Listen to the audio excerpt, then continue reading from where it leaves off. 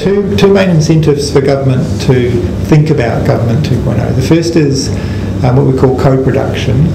So this is the idea that a lot of the things that government does to provide services are in response to weaknesses in society or gaps, or the need for government to prop certain categories of people up, provide them with services which they are unable to do for themselves. So co-production is the idea that rather than just having this passive service provision relationship, government would rather work at the idea that citizens can be made more capable and more resilient, and therefore less demanding of government services. And they can do that by co-producing government services. Now, a good example is a hospital treats sick people. The logic of co-production is all about trying to keep people well so that they don't need to be consuming the government service of healthcare. So a Government 2.0 initiative in healthcare, for example, would try and address a broad range of issues associated with encouraging citizens to think about their health, to take more exercise, to consume less alcohol, to have more healthy lifestyles. And that could be done not just by passively sending people information in the Government 1.0 way, but trying to engage people in a series of activities or exercises or something which causes them to think about their health in a different way, to join a club or a society, to take up a sport, etc. So this is co-production. That's the first driver. The second driver is the notion of participation as a way to make government more relevant in people's lives and to help people trust and respect their government. So enabling people, for example, to provide input and feedback to government, to participate in policy development in a real way, rather than just sending letters to their Member of Parliament.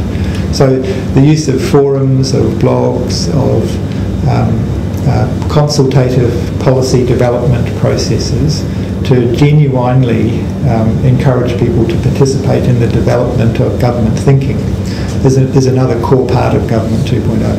And that's around building respect and trust and engagement with the community and the government. So there are those two drivers. One is co-production, which is a kind of an efficiency driver. If government could do things smarter with this technology to engage people, it would have to deliver less formal services. And the second is this idea of participation, which is often called e-democracy. Well, the core problem or challenge with Government 2.0 is the fact that it is inherently unpredictable. Governments historically prefer to broadcast than to engage. So they would rather broadcast a message to the people, and the people would just passively consume it and say thank you very much. That's easier for government. But the idea of having a genuine dialogue with people is problematic, because what happens if they say things that you don't want to hear, and then how do you then manage the resulting conversation in a constructive manner?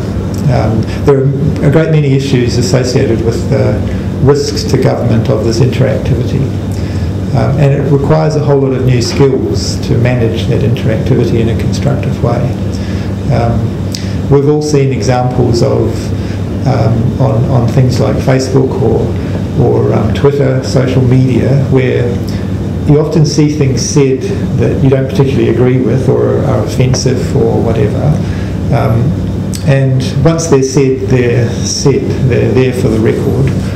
So it's a challenge to manufacture conversations in social media that achieve everyone's objectives. Governments have a very broad range of objectives to be achieved. And it takes a new skill set to know how to manage this, is the first challenge.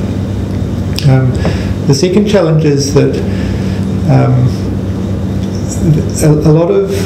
one of the core parts of Government 2.0 that we haven't talked about is this idea of freeing government data.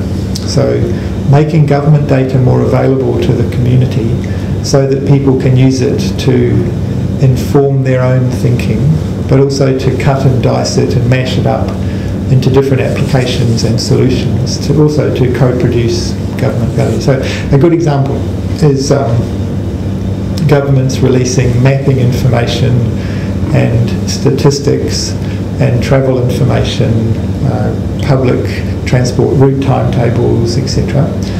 And citizens mashing all this up to create new maps of the city to help you efficiently plan your use of public transport, or to know the best way to bike to work, or those things. And these are just applications which are created, co-produced, based on data sets that are released from. Now, some of those data sets are quite non-contentious, but others are very contentious.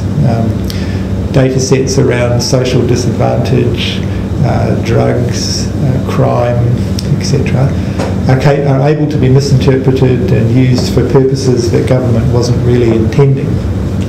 So once it's again this problem of once it's interactive, it's less predictable and less controllable. And one of the core issues for governments is being confident that if they let this genie out of the bottle, that it won't do destructive things or things that they can't control or didn't intend. And again, it just requires a whole set of new skills and thinking about how to create this co-production and engagement in a way that is prudent and responsible and safe, given all of the requirements of government to look after many, many different interests. So Government 2.0 in that sense is easy to say as a concept, but actually quite hard and challenging to do in a predictable, somewhat controlled, somewhat responsible kind of way.